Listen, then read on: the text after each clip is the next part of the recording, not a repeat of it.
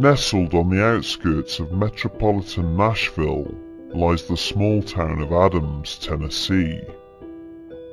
Like thousands of other small towns in the United States, it is quiet, peaceful, and easily overlooked by travelers.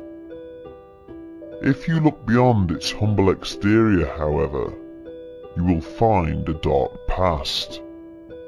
Stories of a haunting which began little over 200 years ago and which reportedly continues to this day. In 1804, John Bell, along with his wife Lucy Williams Bell and approximately 10 other families, began an arduous trek from Edgecombe County, North Carolina, to Red River, Tennessee. Over the next several years, the Bells would become successful farmers and prosper in their new home. Although widely respected and well liked by the wider community, a scandal would arise in the mid-1810s that would call the character of John Bell into question. One of the other groups that had also made the move from North Carolina was the Batts family, and they would come to hate the Bells after a traumatic accident in 1816. Frederick Batts, the head of his household, was seriously injured whilst working on his farm and would spend the rest of his life physically impaired as a result. As Frederick was no longer able to work, the family's situation became desperate. He would be forced to sell parts of his property in order to make ends meet. Some of this land was purchased by John Bell, a transaction which would begin a never-ending conflict between the two families. Frederick's wife, Kate, accused Bell of exploiting their unfortunate situation, as he had bought the land for much less than it was worth. She swore to Bell that she would make him and his family pay for this supposed misdeed. Further escalating the tension between the two clans, Bell had also purchased a young slave girl from Frederick's brother, Benjamin. Bell felt that the girl was too young to take with him at the time of purchase, however, and decided to leave the youngster with her mother for a while longer. When he eventually came to collect her, Benjamin reneged on the agreement, feeling that she was worth more than had already been paid. After much bickering, Bell sold the girl back to Benjamin for more than the purchase price, thus extorting even more money from the Batts family. At this point, Bell believed the issue to be concluded, and hoped that his dealings with the Batts were well and truly over. Unfortunately, nothing could have been further from the truth. Shortly after the deal with the slave girl was settled, and unbeknownst to John Bell, Benjamin Batts filed a lawsuit against him for extortion. Bell had no idea the lawsuit even existed, and so failed to attend the hearing. Without Bell being present to contest the claims, the court sided with Benjamin. The judgment soon found its way back to Red River and was heard by the local church. Although Bell protested the ruling, it would nonetheless lead to his eventual excommunication, which some say would open the door for evil to invade his home.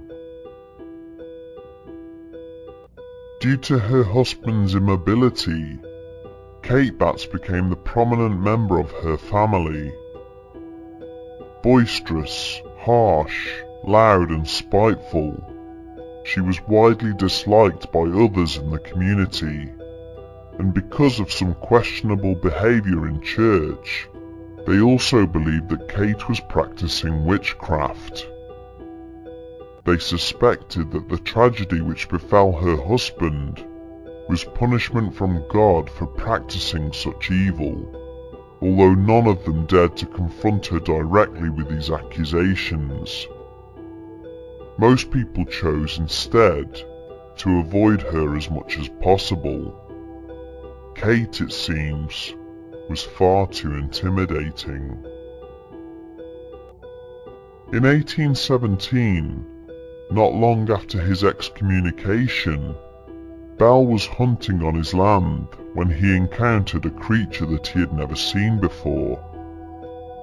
He described it as having the body of a large dog, the head of a rabbit, and being covered in black fur. Startled at seeing such an abomination, he fired his musket at the animal, but when he looked to see if he'd killed or injured the creature, it was nowhere to be seen.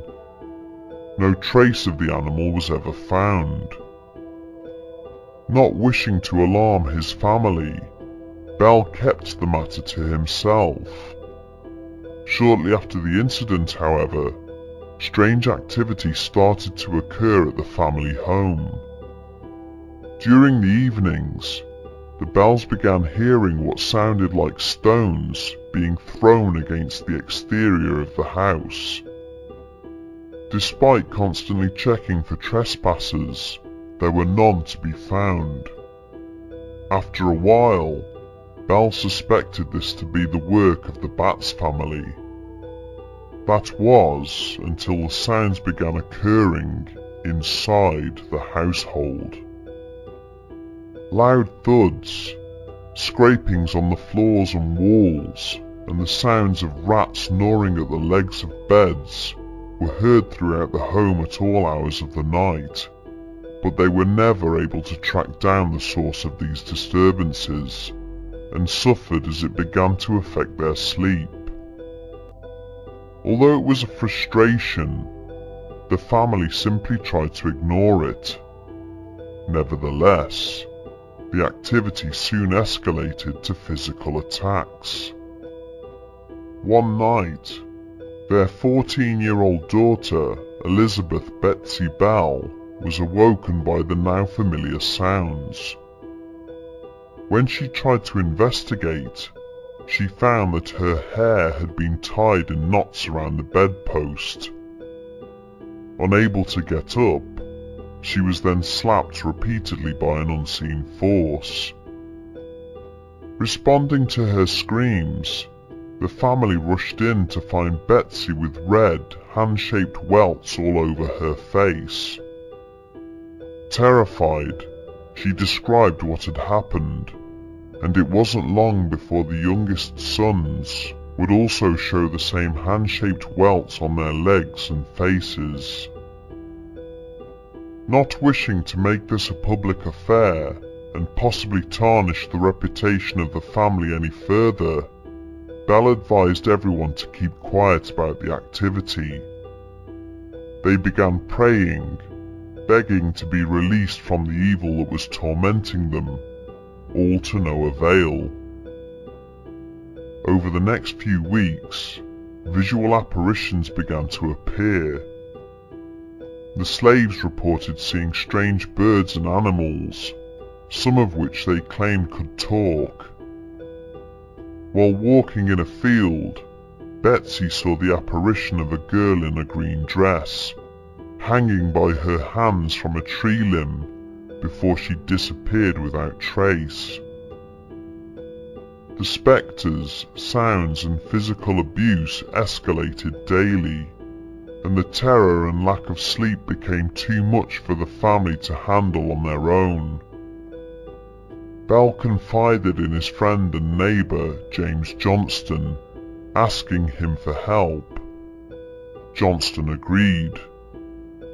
He and his wife arrived at the Bell home shortly afterwards, and prayed with them to rid the house of the evil presence. One evening, Johnston demanded to know the name of the entity, and a disembodied voice was heard to say,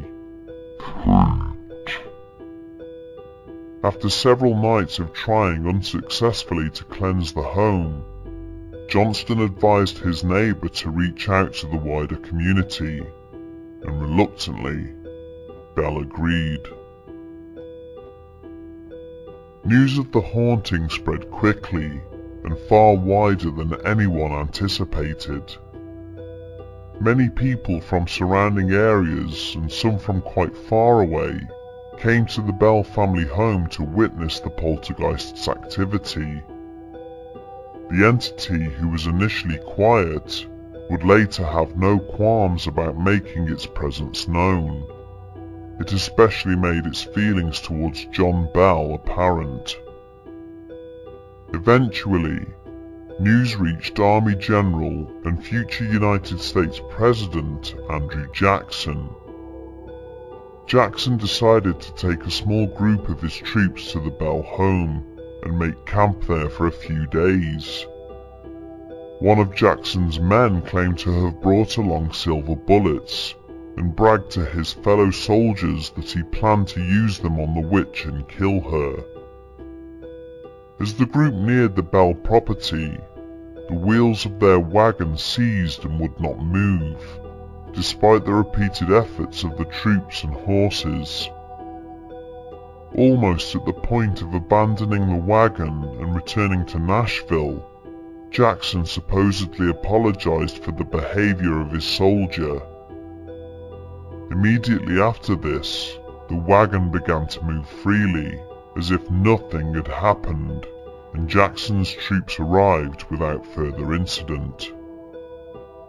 Despite planning to stay several nights, the group returned to Nashville after only one, and although it is not written in any official document, Jackson is reported to have said, "I would rather face the whole of the British Army than spend another night at the Bell house." Not all of the Bell family received such harassment from the so-called Bell Witch, however. Lucy Bell, John's wife, was treated in the opposite manner. In 1820, she was diagnosed with a severe case of pleurisy, an inflammation of the lining of the lungs, and there was some question as to whether or not she would survive the illness. Whilst Lucy was bedridden, Kate would often sing comforting gospel hymns, and would also leave hazelnuts and grapes on her bed, apparently materializing from thin air. Gradually, Lucy's condition improved, and she would make a complete recovery. At the same time that Lucy's health was improving, her husband's was declining rapidly. On the morning of December the 20th, John Bell was found deceased in his bed. A strange pungent scent was coming from Bell's mouth, and a vial with an unknown cloudy liquid was discovered nearby, giving off the same odour. Speculation as to who poisoned Bell was rife, and when it was suggested that Lucy may have been responsible, Kate's disembodied voice apparently spoke up, replying, "I fixed his medicine last night and gave him a big dose of it. He'll never get out of that bed again." For the first time in US history, an actual documented death was blamed on a supernatural entity. Not content with simply killing John, Kate was said to have made an appearance at his memorial. During the burial service, she further tormented friends and family by mocking Bell, laughing and singing drinking songs.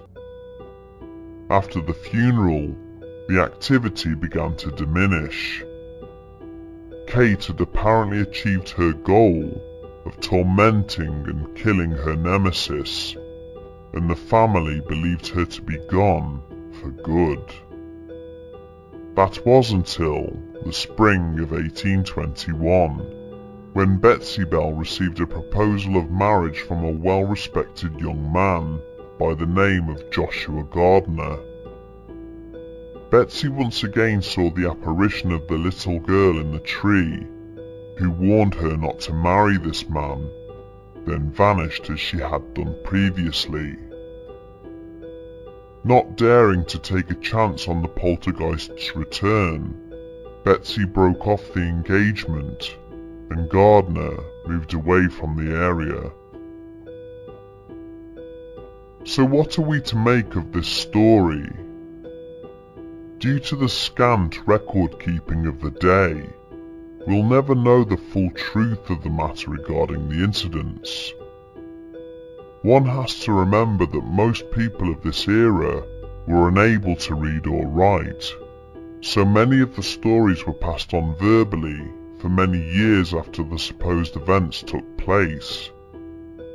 It is impossible to determine how many of the stories were embellished upon, or even completely fabricated before they were finally written down. The Bell Witch haunting went on for many years, and there were far more tales and other occurrences than we have time to recount here, but it is entirely possible that many of the supposed incidents were concocted to cover up the murder of John Bell. It should be noted that Lucy Bell, John's wife, was the younger sister of John Williams Jr., who was the father of none other than Kate Williams Batts. Could Bell's death have been the result of a conspiracy between Kate and Lucy? It would certainly explain why Lucy was excluded from the witch's wrath. But then, what would Lucy gain by torturing her own children? Kate Batts was reported as alive in the 1830 census, so it certainly was not her spirit that was responsible for the hauntings. It is also worth noting that Richard Powell, Betsy's eventual husband, was very highly educated, and could have created some of the strange happenings that would not have been well understood by the people of the time. This may in turn have led to mass hysteria. Powell had a documented fondness for Betsy, even when he was still married to his wife Esther, who died in 1821, the same year that Gardner proposed to the youngster. Could he have been responsible for these incidents as a way of getting close to her? It's unlikely, but not beyond all possibility. On the other hand, there are those who believe the whole saga was completely genuine, and that Kate Batts had conjured up a spirit or demon in order to avenge the perceived wrongdoings against her family. Even today, there are still incidents that occur in the area. The local townsfolk, including the modern-day Bell family, have experienced many strange events that are not so easily explained. As a young boy, Bob Bell, who is still alive today, recalls an incident involving his grandmother. In a state of terror, she made a phone call to Bob's father, asking him to come and investigate a disturbance and check for intruders. When they arrived, they found nothing out of place, until they went into the kitchen.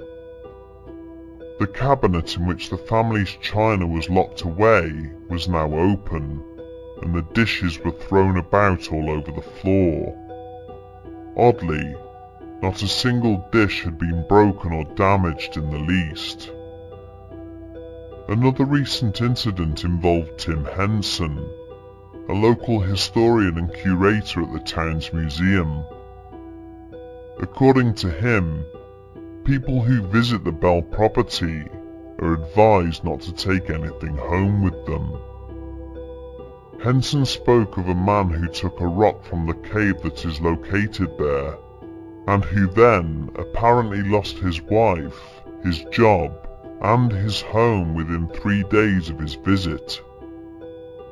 It is entirely possible that these events would have happened anyway, and that his taking of the rock was mere coincidence. But then again, who knows? Still, if you ever happen to visit Red River, or the town of Adams as it is known today, and talk to the people who live there, you may not walk away a believer, but hopefully you'll be wise enough to give the old Bell property the respect it deserves.